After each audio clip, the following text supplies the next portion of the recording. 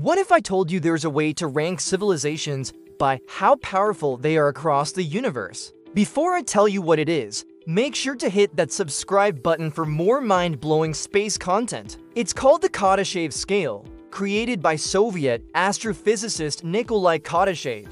It ranks civilizations by their energy use.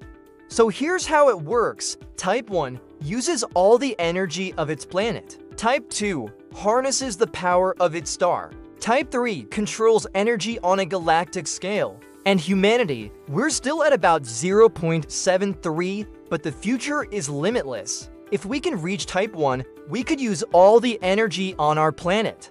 If we can reach Type 2, we could harness the power of our star. And if we can reach Type 3, we could control energy on a galactic scale. It'll take millions of years to get there, but if we can just get our act together and not blow ourselves up in the meantime, we might actually have a chance. Which type do you think will reach first?